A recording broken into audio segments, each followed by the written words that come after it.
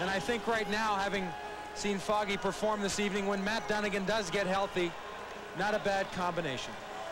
Far from the Argos being conservative, but if they have to settle for a field goal, it's not all that bad here. Their lead is 7. Foggie throws it up. Flag, it's caught anyway by Daryl Smith. Rickey Foggie's 6th touchdown pass of the night, Smith's 3rd touchdown catch, and the Argos are safe again, apparently.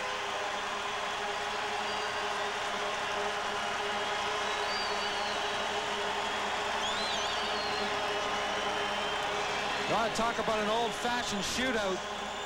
It doesn't come any better. He starts Smith to the inside, runs a little bit of a wheel pattern. As soon as he breaks up the field, the ball's thrown. He's got the good position on the coverage of Junior Robinson. The ball's underthrown just a hair, and Smith, as we have seen him do in the past, can fight and take the ball away from what could have been a knockdown or an interception. So it's very likely that both Craig Ellis and Daryl Smith will break the single-season record for touchdown receptions. Smith is now at 15, one behind Edmonton's Craig Ellis.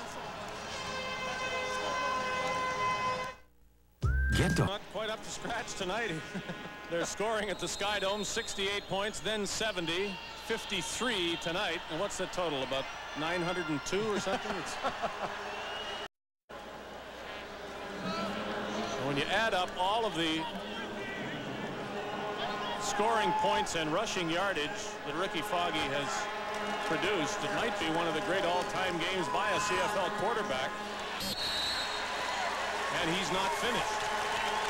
Interestingly, Hamilton's ability to stay close has undoubtedly kept Foggie in this game, and it's going to help his numbers at the end of it. It's also going to make him a better quarterback because he really hasn't had the chance to weather a full game, be in the situations that he's been in so far, get ahead, have someone come back, and all these are little tests for him in a maturing process. Well, Rickey Foggie needs one more touchdown pass to tie the Argos club record, which is held by Tobin Rote. The clock moving under 3 minutes with the Argos holding a 14-point lead. One more touchdown makes this the 2nd highest scoring game ever in the CFL, and we well remember not so long ago the highest scoring game right here at the Sky Dome again. Clemens still on his feet. Down the sidelines. Could this be the touchdown that makes it number 2? He is out at the 1-yard line. And one more yard on the next play, or the next one after that, makes it the 2nd highest scoring game ever. We've seen spectacular efforts this evening. Some from number 14, Foggie. But as usual, Mike Clemens has the ability to become scary. Look at this. They've got him surrounded. They've got him down almost. Good block downfield by 88 Mazzotti. He's just a heck of a football player. Fans mad that it was not ruled a touchdown. He's been thwarted on 3 separate and successive tries, and he won't get the opportunity on 3rd down. Matthews yelling in or sending in a play, and the possibility of Rick Foggie going to the air does give him a chance once again to tie the record, the club record by Tobin Rote. I shouldn't assume everybody remembers Tobin Rote. I do. Well, I have to think the play that'll be called will give Foggie, if he's in control of the ball, an option, either throw or run, because that's when he's the most dangerous. He's on the move. There's a flag. Tossing to the end zone, and it is caught on the rebound. If the penalty's against Hamilton, Foggie joins Tobin Rote in the Argo record book. It's going to stand offside Hamilton. 7 touchdown passes for Rickey Foggie. And who caught it? Do I have to ask who caught it? Foggie gets to the outside. Here's his option.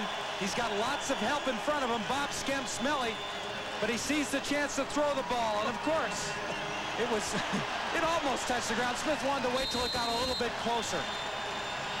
He's got 15 that were thrown to him, Smith, this season, and one that wasn't, for 16, and a tie for the league lead with Craig Ellis, and the scoring derby continues. And yes, we were here for the highest scoring game ever to start September, and at the end of September, we're here for the second highest scoring game ever, both at the Sky Dome, both Argo victories in the same month.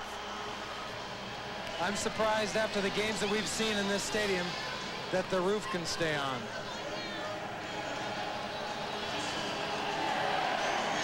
Lots of protection.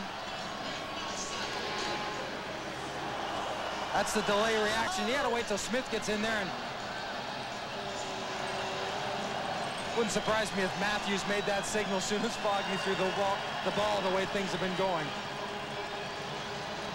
The month of September for the Argos at the Sky Dome. We're talking about the two games that produced all the points in total. And there was another one, and that was 70 for the Argos against Calgary.